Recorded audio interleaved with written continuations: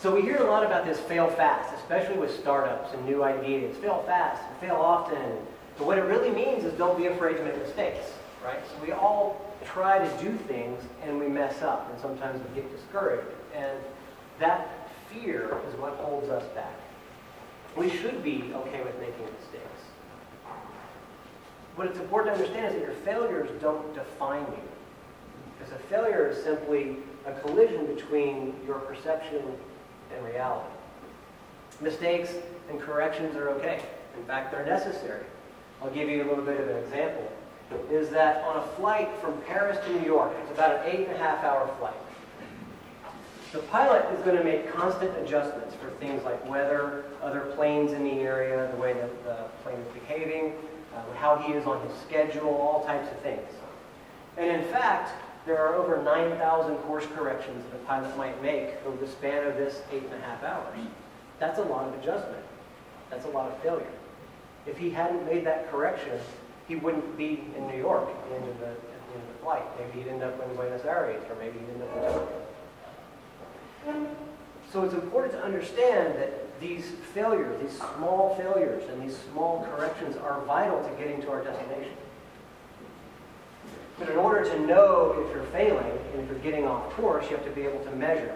Now that pilot has a lot of instruments and autopilot and other tools to help him measure his course and know if he's on it or not, or know where he is in his journey.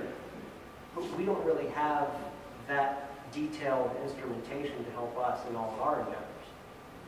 So what do we have?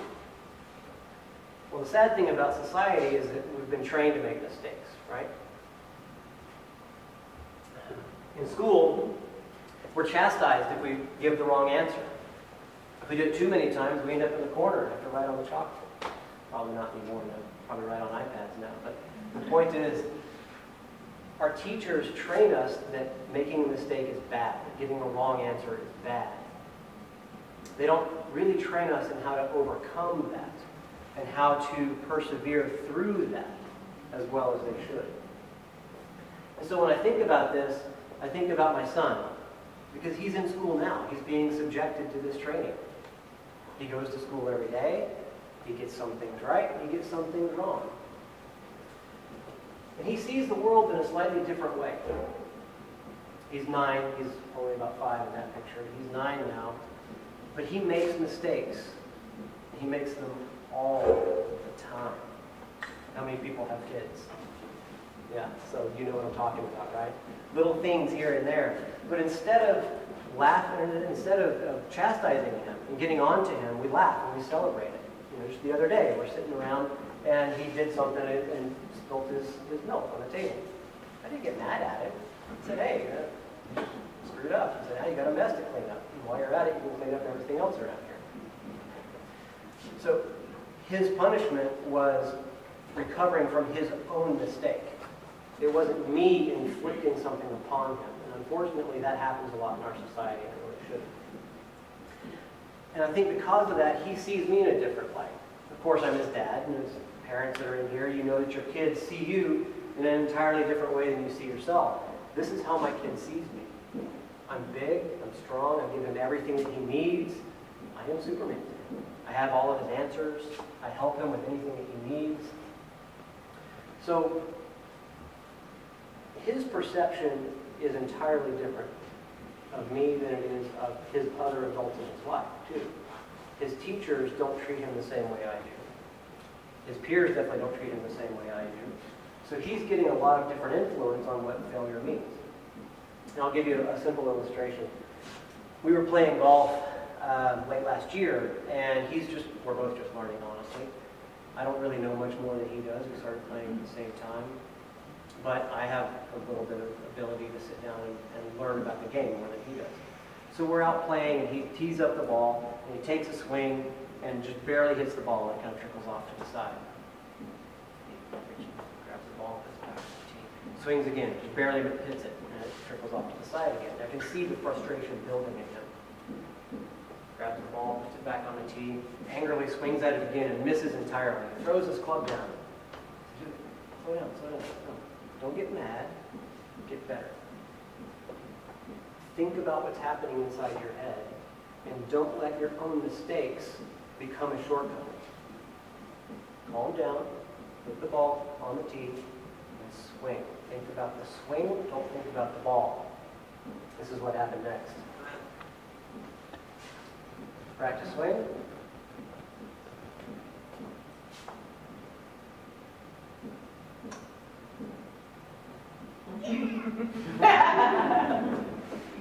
That moment, that joy that he felt when he hit the ball and he saw it sail down the fairway, that moment is what keeps us coming back. When we have those moments of success, right? When we finally get it right after trying so hard, those are the moments that we strive for. But he wouldn't have felt that if he had quit. So we often get discouraged by those failures when we shouldn't. There's a lot of idioms and metaphors that float around this, and it's always darkest before the dawn, the light at the end of the tunnel, all those kinds of things. So pick one that works for you and go with it. The point is that don't let those failures be discouraging. The other thing, we shouldn't let other people's negativity steer us either. That happens a lot, especially online. You can post something and you get a negative comment. Or you post something and someone gives you a critique and they're trying to be helpful, but maybe it comes across the wrong way. So you don't get the positive feedback that you were looking for immediately. And sometimes people can, haters are going to hate, right? So sometimes they say things just to be mean and you take that the wrong way, and don't let that steer you. One way that we can see how the behavior of people around us influences our lives is by learning from this guy. Anybody know who he is? Charlie Douglas? He was a sound engineer at CBS in the late 1950s. He worked on the Red Skelton Show. And back then, all the camera equipment that they used to film TV shows was very expensive. So they typically only had one camera to film an entire show. So if you picture, they're in the recording studio, there's a live audience, much like this, and they have the big camera sitting here. And the star of the show is standing, and he's talking to his counterpart, and he delivers his lines, and he's telling a joke, and it's funny, and the audience laughs, the audience reacts. And all of that gets recorded. So then they have to physically move the camera over here, point it at the other actor, they go through the whole thing again, but the audience responds differently. Why? Because they heard the joke before, right? It's never as funny the second time. So Charlie noticed this, and he also noticed that sometimes the reaction from the crowd might have been better on the second take, sometimes it's better on the first take. So he started slicing all these things up. He started taking all these bits of laughter and crowd reactions and things and storing them. Sometimes a joke wasn't quite as funny as they wanted it to be when it got broadcast, so they would use laughter from some other show and put it on top of what they just recorded. So what he ended up making was this thing, which is called the laugh box. This is the origin of the laugh track, which was then later used quite successfully on shows like MASH and The Love Boat. And in fact, in 1974, there was a study in the Journal of Personality and Psychology that showed that people actually think jokes are funnier when they're followed by canned laughter. So even an audio cue can influence our behavior in a way that we aren't consciously aware of. And that's very important. The thing is, we tend to do the things that people around us are doing. You go into a crowd with a friend or two, and you walk in the middle of that crowd and start pointing up at the sky. Well, what is that? People around you are going to look up. They're curious. And eventually, the more people that look up, you can get the whole crowd doing it. Here's a really interesting experiment. It takes a little bit of courage to do it. The next time you're in a big building with a crowded elevator, get into the elevator, and when the door is shut, just turn around and face the back of the elevator. I guarantee you, one other person in that elevator is going to turn around and see what's going on. That's called social proof.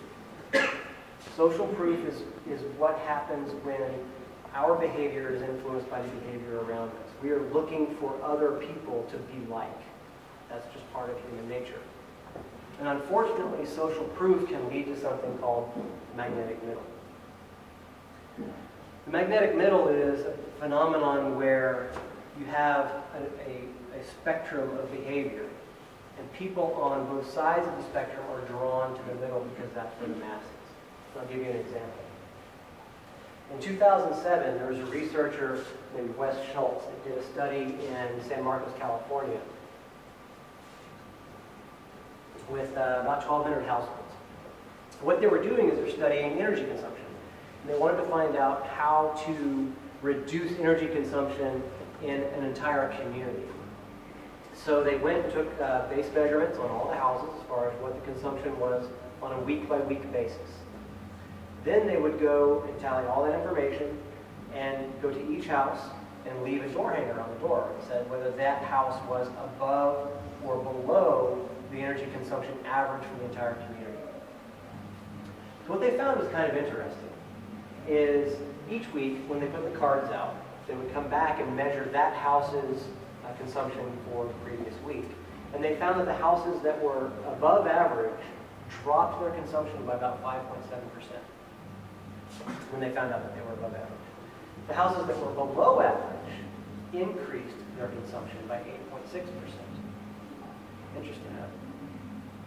So they tweaked the formula a little bit to try to figure out how to keep the below average houses down and keep the above average houses coming down and therefore bring the overall average down. So what they did was interesting. They changed the color of the door hangers. If you were above average, you got a yellow door hanger. If you were below average, you got a green door hanger. This little visual cue, this color cue, kept the below average houses below average and kept the above average houses coming down. Then they took it one step further and put little smiley faces and frowny faces. They just stamped them right on there. So the people who were really below average, they gave them a smiley face. The people who were really above average, they gave them a frowny face. And they saw all these percentages drop across the entire community. So this is showing you that there's ways that we can influence large groups of people simply by making use of the magnetic middle, which is called the average. So that's good for a big group, but most of us work in isolation. Right? We're all technical people, I'm assuming. We have web jobs. So many people are with website. People work on code or design or something like that. Great. That's great, but it's also kind of lame. If we're just sitting in our house staring at a box all day, that's not a lot of fun. There's a lot of creativity that can come from that, but we don't get the benefit of social proof. We don't get the benefit of that face-to-face communication that a lot of other groups have. So because of this, we can also be more willing to take chances because there's a little bit of kind of an abstraction between us and the world around us. So we should encourage other people's good work. First, I want to talk about the origin of creativity. So let's try to put it all into focus. See, man struggled with this idea of creativity for a very long time. In the beginning, we thought that creativity was something that was reserved for the gods. That man was not capable of creating something from nothing. The idea that he could was actually absurd, and you would be punished, possibly stoned, if you tried to suggest otherwise. See, man can only create from materials that already exist. Man can sculpt, man can paint, man can make music, but man can't create something that didn't previously exist. The idea was that you could only take materials that were already around you and reshape them into something else. And that was not considered creativity. The ancient Greeks had this term, techne, which is the root of both technique and technology, interestingly enough. But they had no terms for creator or to create. That did not exist in the Greek language. They only had this word, which I'll probably mispronounce, koi, which meant to make, and that only applied to poetry. See, Plato would we say of a painter that he makes something? Certainly not. He merely imitates. A painter merely imitates what he sees. See, the artist was a discoverer, not an inventor. And then this began to change in Renaissance times. Men started to have new ideas about independent thought and what it meant to be free and what creativity actually meant. They were becoming bold and more courageous. We had guys like Raphael and Da Vinci and Michelangelo. And that's when Giorgio Vasari said, nature is conquered by art. So the idea of creativity is starting to shift in culture as a whole.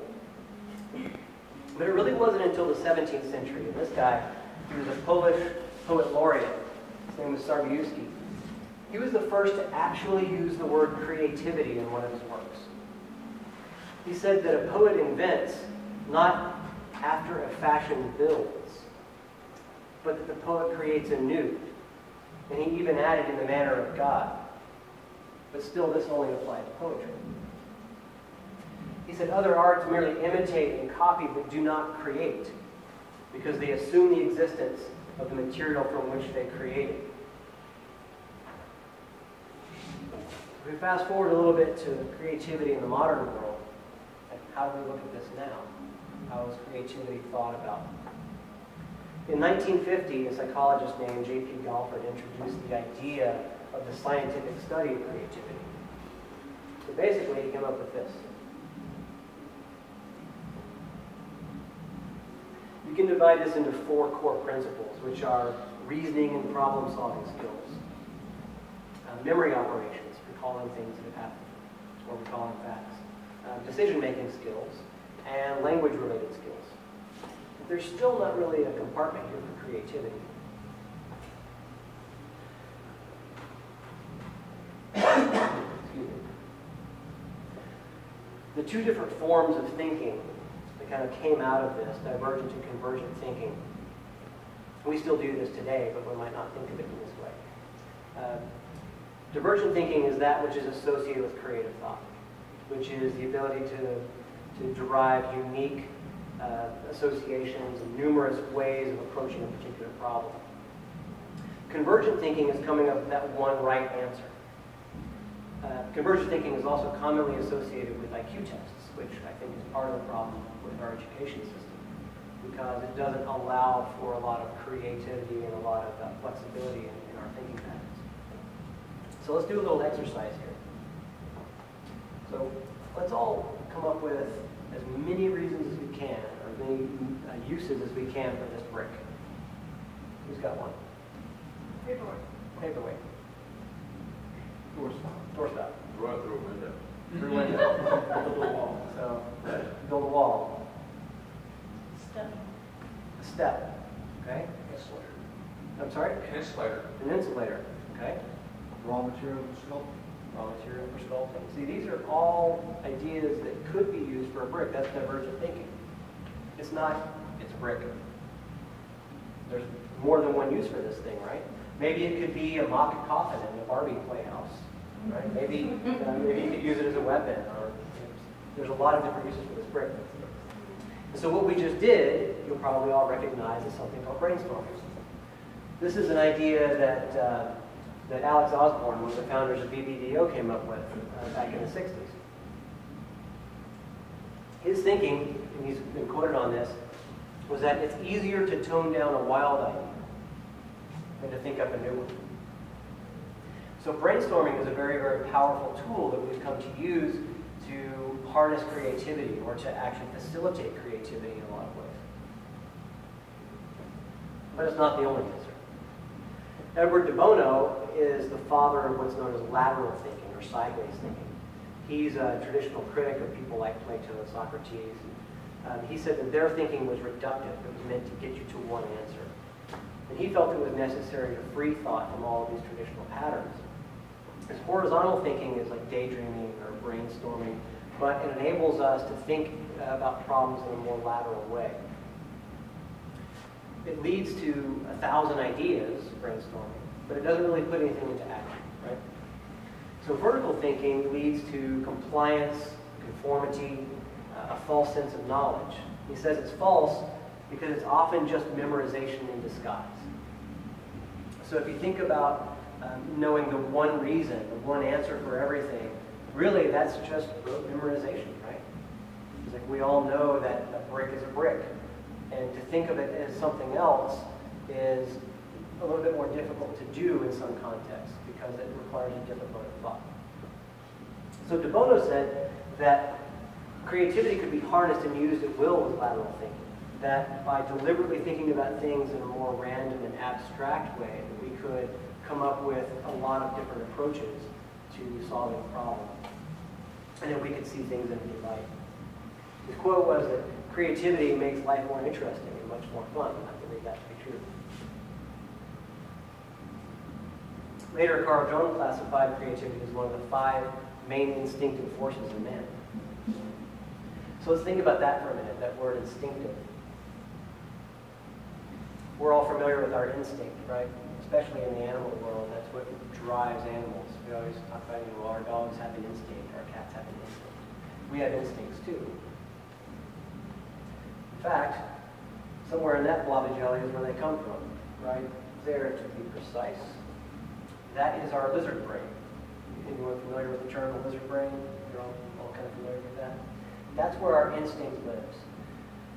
We think about instinct as we're hungry, or we're tired, or we're scared. Fight or flight is an instinct, and all of those are true, but we also can draw on our instincts to find creativity. Creativity helps us, right, and our instinct helps us make snap decisions. Malcolm Gladwell wrote this book, Blink. Anyone read Blink? In Blink, he talks about how there's this moment, this millisecond of a moment, when we know something to be true. We know that that's the right answer. We don't yet understand why. We don't yet understand how we came to that realization, but it's there. I'm going to read a quote. He says, "We live in a world that assumes that the quality of a decision is directly related to the time and effort that went into making it. We believe that we are always better off gathering as much information as possible and spending as much time as possible in deliberation. We really only trust conscious decision making. But there are moments, particularly in times of stress, when haste does not make waste, when our snap judgments and first impressions can offer a much better means of making sense of the world." And that's rooted in our instinct. He hopes to convince you of a simple fact that decisions are made quickly, or decisions being made quickly, are every bit as good as decisions that you spend a lot of time thinking about.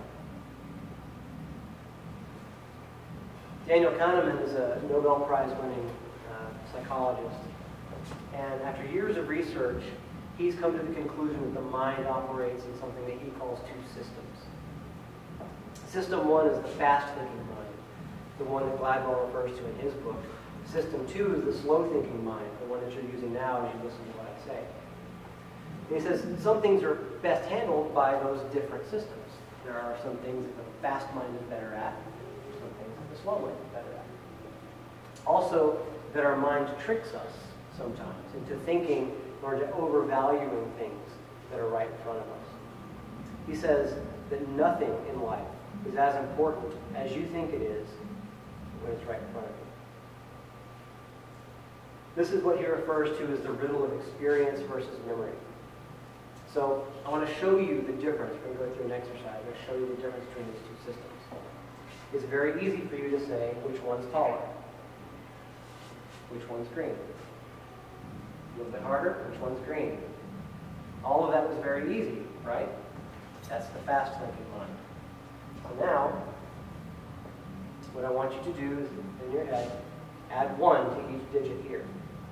So the answer would be 6395. Okay? Now keep doing that over and over and over again. 5. So what just happened, your heart sped up, your pupils dilated, the temperature of your body rose just a little bit because your brain is harnessing more energy, more of the energy from inside of you to perform that action. That's your slow brain. It took a lot of effort to do that. Let's do another one. Now you should add 3 to each digit, so the answer would be 5874. Now do it again. Now do it again. Now do it again. And that's much more difficult, isn't it? So that you felt the difference between your fast brain and your slow brain. That's what makes things like this terrifying, right? The answer is 5037, by the way. So you felt the difference between System 1 and System 2 working. That spark of creativity usually comes from System 1. It's usually that aha moment when you've been thinking about something for a while and it just comes to you. Or you're in the middle of working on something and you kind of get into this flow How many people have seen the Invisible Gorilla video? You know what I'm talking about? So, all right. I'm not going to show it. I don't have it. It's, but what's interesting with this video is you go there, look it up on YouTube, and you see a group of people in a basketball, and you're instructed to watch the people pass the basketball and count the number of times it changes hands. So you're watching this, and what happens in the background is from the side of the stage, a guy in a big gorilla suit walks out, spins around in the middle of the stage, and walks to the other side. At the end of the video, they tell you, did you see the gorilla? What are you talking about? What gorilla? Wind it back, watch it again, and you will not believe that you couldn't see the gorilla the first time. That happens because your mind was distracted. Because you were so busy thinking about something that you missed something that was right in front of you. We do that with our creativity all the time. We get so caught into some patterns, and we're working so hard on something that we miss the obvious answer. So I want to talk a little bit about the 3 modes of consciousness. This is Osho. He's a philosopher. And he talks about there's basically 3 different levels that we operate on, that our minds work on, 3 levels of consciousness. Instinct, which tells us when we're hungry or tired or scared. Intellect, which is a conscious thought, which is what we're using right now. And then intuition, which is this other knowing, that's your gut feeling. We've all had gut feelings. So what he says about these 3 is that each of these can see down. So intellect can understand your instinct. Your mind, you can understand it. Oh, I'm hungry. I should probably go get food. That's something that happens in your head. I'm tired. I should probably go to sleep. But your instinct cannot understand your intellect, which is why when you're working on something and you're hungry, your brain says, I need 20 more minutes to finish what I'm doing. And your stomach says, I don't know what that means, but I'm hungry. And the same is true of intuition. So your intuition can understand your intellect and understand your instinct. And this is where it gets tricky. Our intellect can't understand our intuition because it only works one way. So we don't know where these gut feelings come from. We don't understand why we feel so strongly about something. Why we have this notion, it's like, maybe I'll take this other way home from work today. Or maybe now's a good time to do that thing that I was wanting to do. That intuition that tells us, that gut feeling, is something that we will never understand because that's not something that our intellect is capable of. And then because of this, there's this difference between looking and seeing. Think about that for a second. Looking and seeing. Milton Glaser was 16. He decided to draw a portrait of his mother. He sat down and he looked at her. And he started to draw and he realized he didn't really know what she looked like. Because his image of her had not changed in decades. He'd seen her so often that he had in his mind the image from when he was a child, a very young child, 2 or 3. So as he was drawing, he realized that he was drawing a portrait of a woman that no longer existed. He stared at her face and he compared what he saw to what he had drawn on the paper, and he realized that he was not seeing his mother, he was looking at her. That what his eyes saw was not what his mind remembered. That's an important distinction. So he said that the sketch taught him something very interesting, is that we're always looking, but we never really see. So the difference between looking and seeing is pretty fundamental. Instinct is looking. Intellect is seeing. That's being able to take that image in front of you or that thought and make sense of it, turn it into something useful. And intuition is knowing. Intuition is that, again, that gut that pushes you to do something even if you don't fully understand it. Perhaps I can summarize this with a Nietzsche quote. He said, the most common lie is the one that we tell ourselves. So, we talked a bit about creativity, we talked a bit about how our minds work and how our minds can trick us, so now what? So how do we foster creativity? How do we actually put these things in motion? How can we prepare ourselves and how can we condition ourselves to be more creative? So we know creativity comes in different forms. So it's important to find out how your creativity works. The number one thing that I can recommend for being more creative is some sleep. Oftentimes, we stay up, we pull all-nighters, we get up early to go do our stuff, and then we stay up until 2 o'clock in the morning doing our other stuff, and then we get up early and do more stuff, and then we go home and do stuff, and we don't sleep. Sleep is very important because that's when your brain regenerates. That's when your brain takes time to process all the stuff that happened that day and make sense of it so you can use it again tomorrow. Read books. Sounds rudimentary, but think of it like this. Reading forces your mind to follow the thoughts of the writer. By reading what the writer wrote, you're thinking in new thought patterns. You're opening up new ways for your brain to perceive and process information. So that means you're thinking in a way that you normally wouldn't. And that leads to creativity.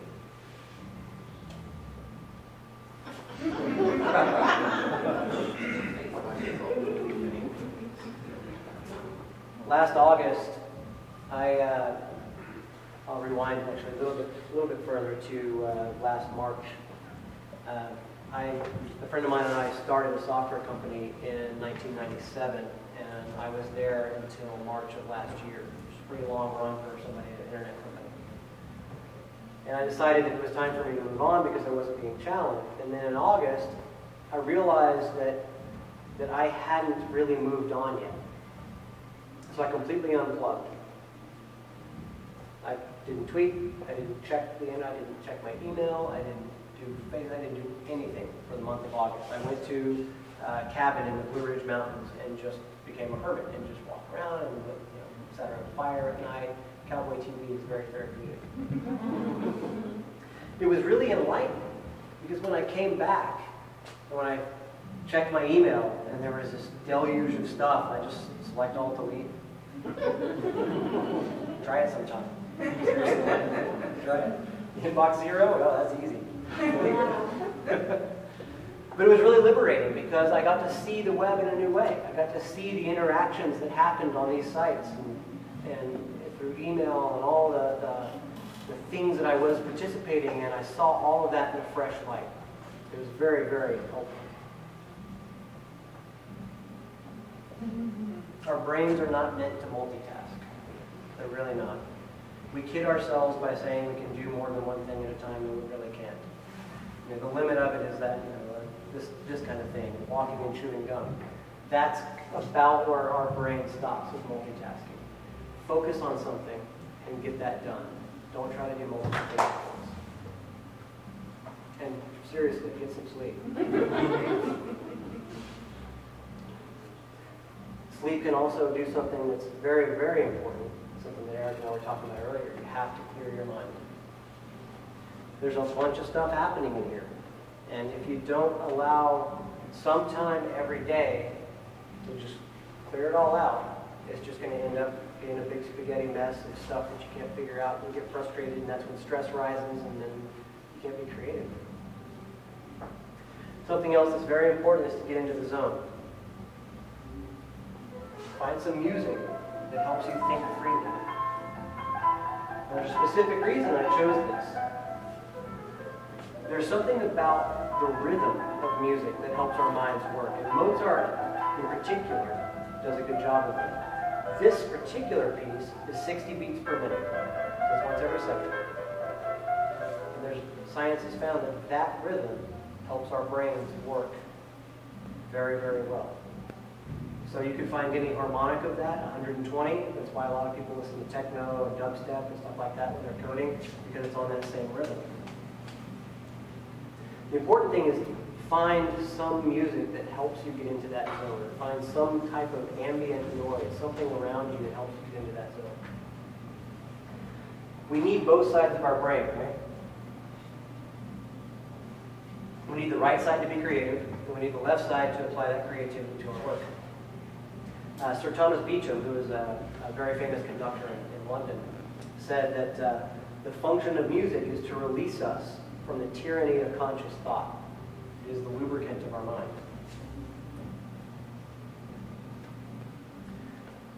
When you find your rhythm, it's a really good way to get things done. This is the Pomodoro timer. How many people know about the Pomodoro technique? How many people like the Pomodoro technique?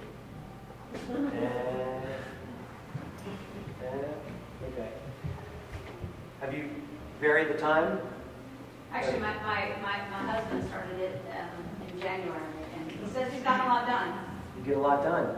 You have to vary the time though. Not everybody is good with 25 minutes. Yeah. So for those of you that don't know, the Pomodoro technique was something that a guy in Italy came up with. He had this timer. It was a tomato, which is Pomodoro. And what he found is that he would set the timer, do a sprint, get as much as he could done in that 25 minutes, then take a 5-minute break. 5 minutes is up, another 25-minute sprint. Get as much stuff done as possible. There's something about that ticking clock, knowing that you're on a timer, that's really motivating. I think this is really important. We have to stop comparing our work to the people around us. Oftentimes what happens is if you're a designer, for example, you'll be working on something, let's say you're making some icons or a button or something like that, navigation, whatever type of element for a web page. And then what are you going to do? You're looking for inspiration, right? So where do you go? You go over to Dribbble. And you see all this beautiful stuff that these people have posted on Dribbble, and you're thinking, God, this stuff is terrible. Right? But what you're doing is you're comparing your work in progress to somebody else's finished product. And that's not fair. That's not fair to you. Because what happens is you finish your thing and put it up on Dribbble, and somebody else comes along and does the same thing, and now it's not fair to them. You have to compare apples to apples. You have to look at your finished work and somebody else's finished work side by side. And even if you do that, you are your own best critic. You see every flaw. You see everything that you want to improve, whereas other people don't. So stop comparing yourself to others, because that's a tainted view. One of the things that I advocate to everybody is the soak. This is related to clearing your mind. You don't have to sit in this position to do it. The soak is a process. So you have a particular situation or a problem that you need to solve. There's two phases. There's the active soak. This is where you go out and you gather as much information as you possibly can. This is research. This is looking for inspiration. This is talking to people, taking notes. Gather all this information. Take it all in. Understand it. Really understand it, and throw it all away. And go out and gather more information. Understand it, and throw it all away. Then you go into the passive soak, which is where you just leave all that stuff aside, and you let all of that information in your head just kind of float around and soak, like you're making a soup. Then revisit that after some period of time, and the answer will be pretty clear. A lot of people think that they have to make a decision right now, because that's the pace of the world that we live in. We live in a 140-character, 10 megabyte per second world. We don't have to make decisions at that speed. Sometimes we can, sometimes we do, but we don't have to.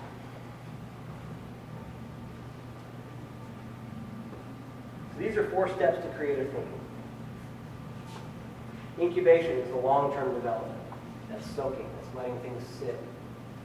It's coming back to things again and again until you get to the right answer. Imagination is those breakthrough ideas, right? Brainstorming. Or think about the brick that we used earlier. That's using that creative thought to come up with new ways to look at things. Then there's these incremental adjustments. That's improvement.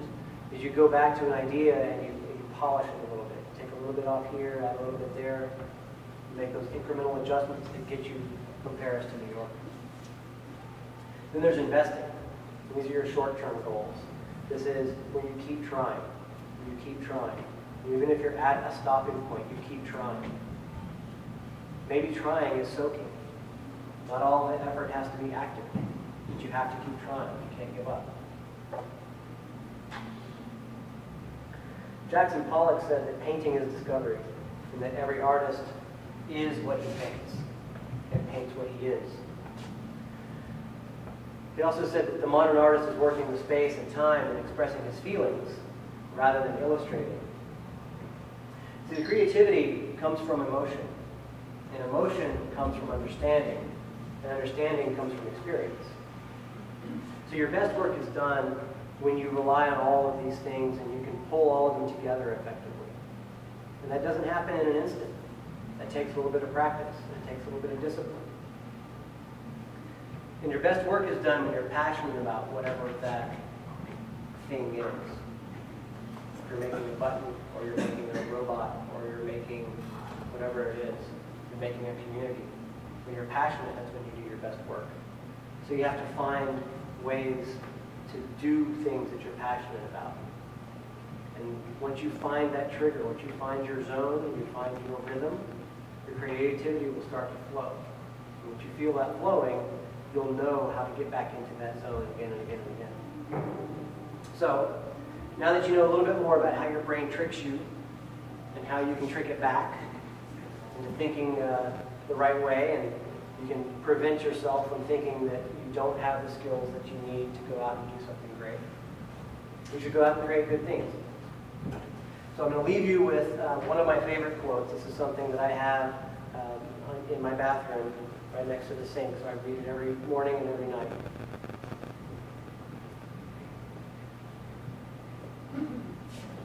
I think Nike says just do it, right? The point is, leap, take that chance, the net will appear beneath you. That's all I have.